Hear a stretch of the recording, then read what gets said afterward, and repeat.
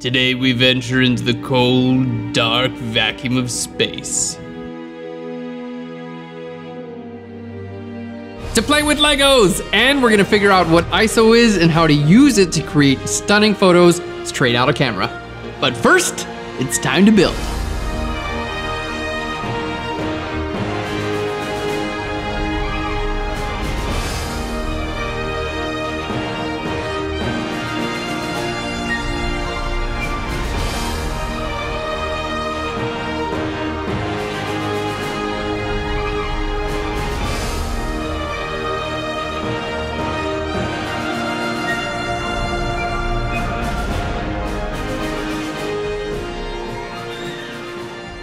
So to start off, what is ISO? Well, it's one of the three fundamental components that controls the brightness of your image: aperture, shutter speed, and ISO.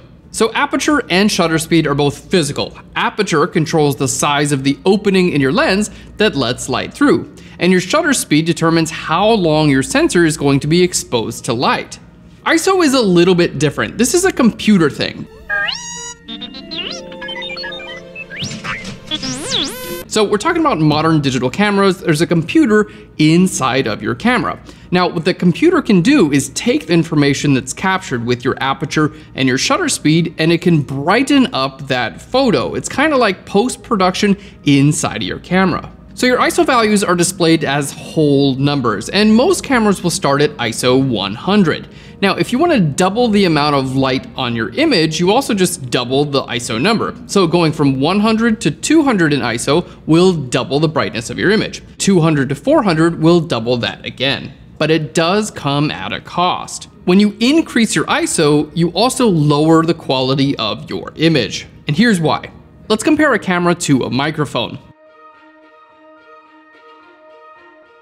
Now, imagine you're trying to make a recording of something that's very, very quiet. Luke, I am your father. Now, if we want this to be louder, we're gonna have to increase the levels of the microphone. Luke, I am your father. This is gonna start to bring in ambient noise and electronic noise from the microphone.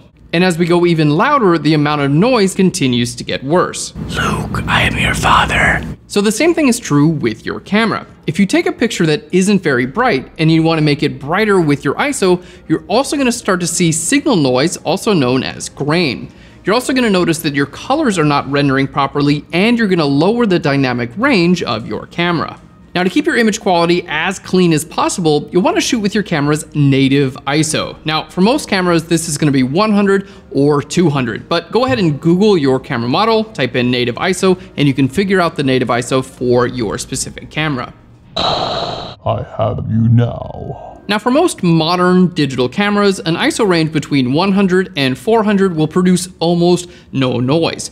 Going from 800 to 1600 will start to introduce a little bit of noise, but should be usable in most situations. And anything above ISO 1600, noise is going to become a factor here. So if raising your ISO will degrade your image quality, why would you ever want to do that? Don't underestimate the power of the ISO. Changing your aperture and shutter speed are both creative decisions you can make as an image maker. Changing your aperture will make more or less in focus in your image, and changing your shutter speed will either freeze an object or allow some motion blur. But there are situations when you don't have enough light in the environment to create the exposure you need with the settings you want with just your aperture and your shutter speed. That's when it's time to bring in your ISO to help brighten up that image.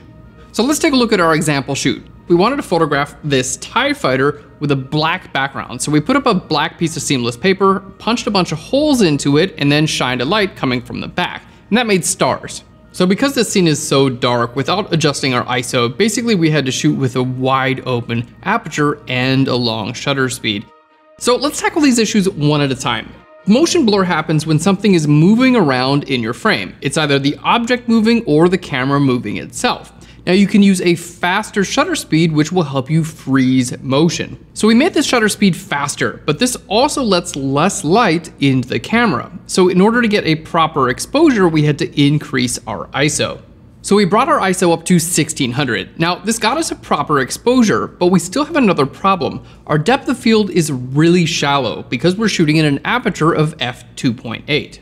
Now the shallow depth of field in this case means the TIE fighter is not going to be totally in focus. So obviously we wanted everything to be in focus. To get a larger depth of field, you want to close down your aperture, moving from, let's say, f2.8 to f8 or f11. So by raising our ISO levels, we're able to use a faster shutter speed, which eliminates motion blur. We're also able to use a smaller aperture, which gives us a wider depth of field. All this comes together, our entire TIE fighter is in focus, we don't have any motion blur, and we're good to go. Impressive.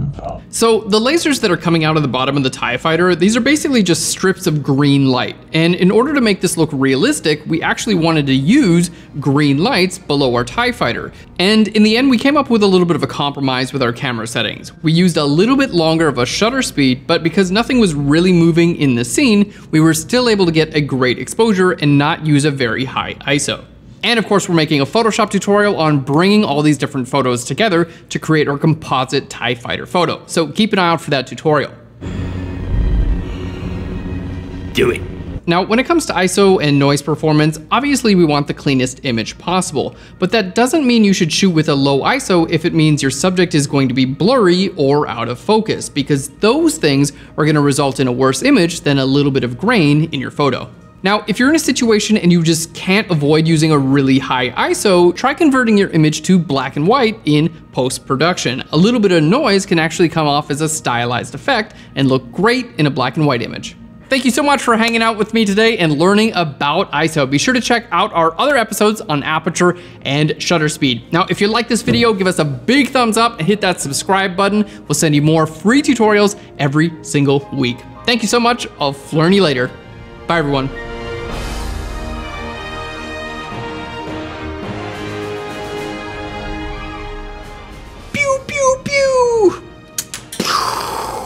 Hold on, let's see if I can do this. Start the camera. Ah! Did you see it? I did. Can we reload it? I want to shoot again. Pew! We got Vader riding on the top of the TIE fighter. Ah!